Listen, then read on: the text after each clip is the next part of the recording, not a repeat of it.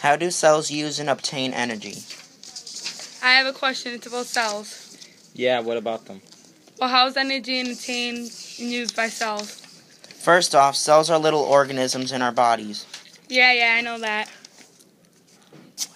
What else? Now just our bodies. Animals and plants use energy from cells too. Say a wolf is hungry. Yeah.